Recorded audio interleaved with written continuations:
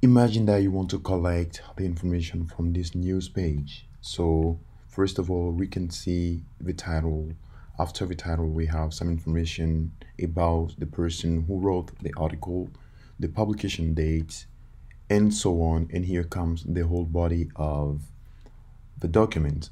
So when you're using libraries like Beautiful Soup, you might be familiar with the HTML structure of the page, which sometimes can be very complicated. So there is a new library out there called Newspaper 3K. Newspaper 3K, you can collect all this information very easily. So how does it work? First of all, you have to install the module with pip install newspaper 3K. So after installing the library, you have to import the article class from newspaper. So from newspaper, import article. And after that, since this is the page we are interested in collecting the information, so what we have to do now is to get the URL. This is the first step. So let's create a variable called article URL,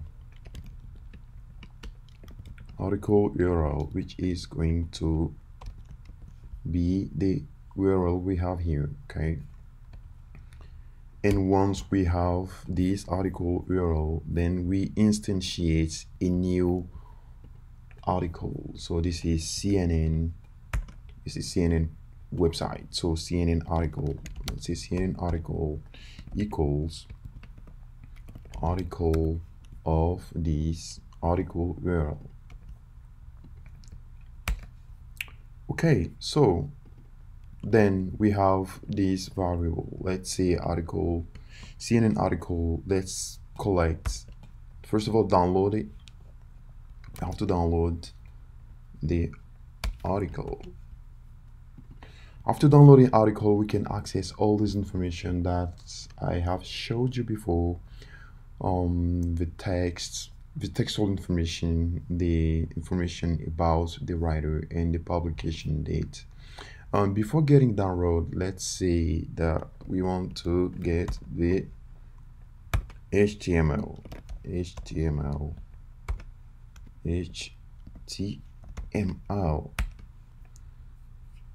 Okay, so from this HTML page, honestly, this is not human readable because we have a bunch of information. So to get rid of this, what we have to do to get a cleaned data set is to parse the article. So instead of showing the HTML, then simply parse it. And after parsing the article, now we can collect information such as the person who wrote the article, who is the author of the article.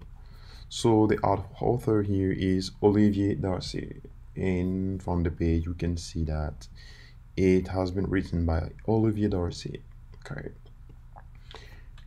and some other valuable information that we are interested in is or let's say the publication date for CNN article published date. So we can get that from published date. And from published date, this is November 17th, 2022. And we have exact same information here, November 17th, 2022. Now comes also about getting the title of the article. So CNN article.title. Get the title of the article. The title is Inside Twitter as Mass Exodus. And this is exactly what we have here as well. Inside Twitter as Mass Exodus of staffers thrown platforms future into uncertainty. Okay. Then get the text, the body of the text, like of the documents.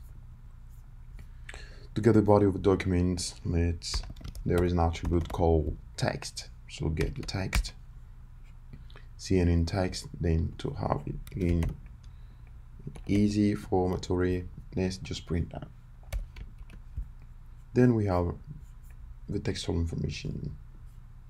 Okay. Okay, this is New York CNN death inside. Death in the air on Twitter. We have the same information here.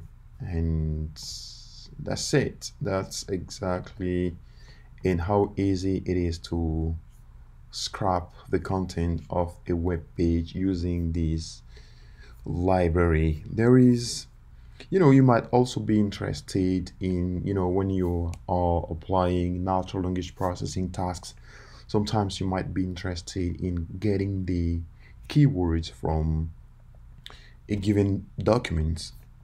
This is something that we can also do using this library.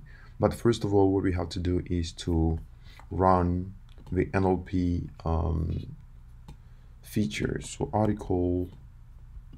news article.nlp. So after running this NLP um, module, will be able to perform additional NLP tasks. So what is going to say here? Lookup error. Okay, since the NLP task is built on top of NLTK, when we need to import NLTK and also download the punct module. Punct? I don't know if this is how we pronounce it, but okay. NLTK download punct, and from there we can use the NLP module. And right after that, we can get the keywords from the keywords. So keywords, we have media mass, work, executive, staffers, platforms, mask, employees, and so on, future. And sometimes also you don't want to read the whole article, but only interested in having the summary of the article. So we can do that as well using the summary function. Summary. So we use a summary function to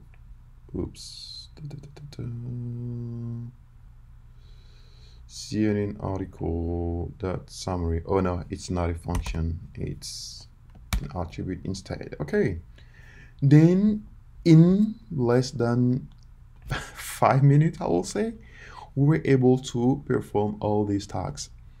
If we had to do that with, like I said before, libraries like Beautiful Soup, it will take a lot of time.